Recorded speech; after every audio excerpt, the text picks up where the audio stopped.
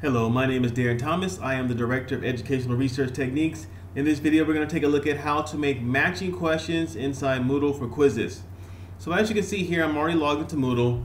And if you move off and if you look off to the right-hand side, underneath the tab for administration, you'll see something called Question Bank. So click here. And it'll take you to this page. As you know, we've made these questions. They're all examples of different types of questions in prior videos. But in this question, we're looking at matching. I think if you're an educator, you're familiar with matching, where you have several different choices, several different things that the student needs to define or whatever, and they have to try to match the item on the left-hand side with the appropriate response on the right-hand side. So to do this, we click on Create a New Question, and we're going to go right down here to Matching. Click Add. So question. So as you can see here, the stuff with the red dots, you have to provide a name. You have to provide information. So question name, you have to give it a name. So we're going to call this classical music matching, because this will make sense in a second. Next, you have to put the question text. Normally for the question text, I put directions on what to do, but it's up to the individual person. But normally the best thing to do when you're doing a matching type question set is to put the directions here. So I'm going to put, let me make this nice and big for you so you can see it. Match the composer with the era of music in which they wrote music. All right, so that's what they're going to do. Now for the default mark, again, matching questions are a little bit more complicated, so I suggest that they're worth more than 1 point. So for example, if you have several potential matching questions, it should probably be worth 5 points. However, it's up to you and your own philosophy on assessment, but I recommend that for default mark. General feedback, again, it'll give you whatever feedback you want them to have, regardless of if it was they did the correct answer or if they did it wrong. It's just general feedback. And also shuffle here. If you click on this, it'll shuffle the answers if you so desire to do that. And also it'll shuffle it so that two students will be looking at the same question, but they'll have the answers in different order. So next we have to put the questions here. So if you read the directions, it tells you must provide at least 2 questions and 3 answers. And you can provide extra wrong answers by giving an answer while leaving the question blank. Now this is where it gets confusing. These really aren't questions if you're doing regular matching. They're just kind of spaces where the student has to figure it out. So remember, my question was about, okay, match the composer with their era. So the first person I'm going to put is J.S. Bach. And if you're familiar with music, you know that the answer for this is that he was a Baroque composer. And then I might put Wolfgang Amadeus Mozart. And if you're familiar with music again, you know that he was a classical era musician. And then of course, I'll put Frederick Chopin. And he was more of a romantic composer. Now, notice so far is 1-to-1. I have a question like, okay, what era is J.S. Bach from? But I don't have to type out what era is he from, because if you look here at the top in my question text, I provided instructions on what to do. So the student knows that they're matching composer to the music era, the era of music in which they wrote music.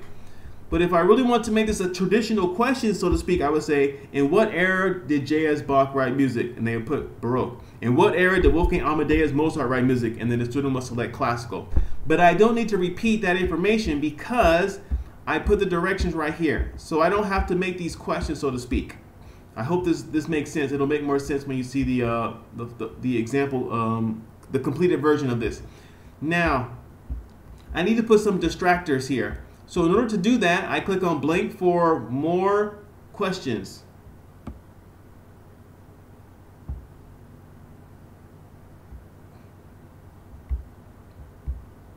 And again, it says here, you can provide extra wrong answers by giving an answer with a blank question. So I need to put some more choices down here. So maybe I'll do 2 more medieval, excuse me if I spelled it wrong, and also 20th century.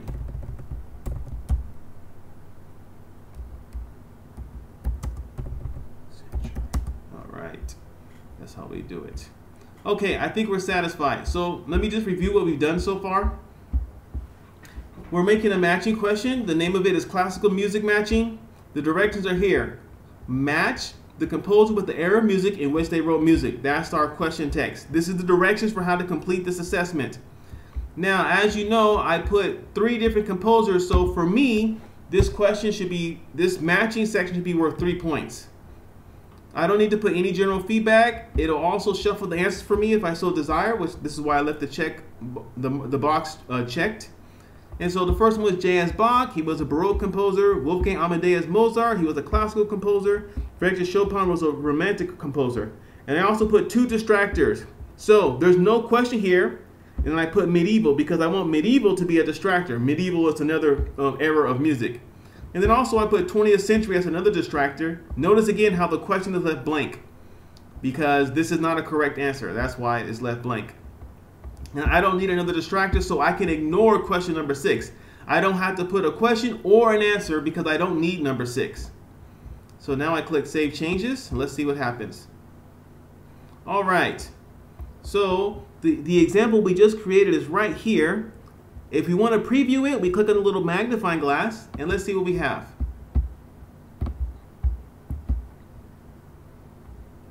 And so you can see it right here. Match the composer with the era of music in which they wrote music. So Frédéric Chopin. Notice how all the choices are available. I have to make sure I select the correct one. And then the same thing for Wolfgang Amadeus Mozart, and then of course J.S. Bach. And so when I'm satisfied, I click Save, and I'm done. And notice also, I know this is very hard to see, but if you can see right here, let me make it a little bit bigger. This particular question is out of 3 points. Again, I did that because I had 3 potential answers that 3 potential questions that needed an answer. So that's how we do that. All right. So I hope that this video was useful for you. In this particular video, we looked at how to make matching questions inside the Moodle question bank.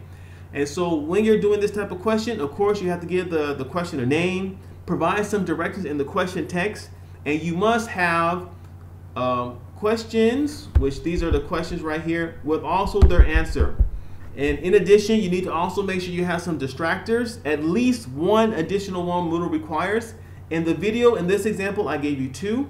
And these distractors allow the students to have several more choices and to make sure that that there are more possible answers than there are questions.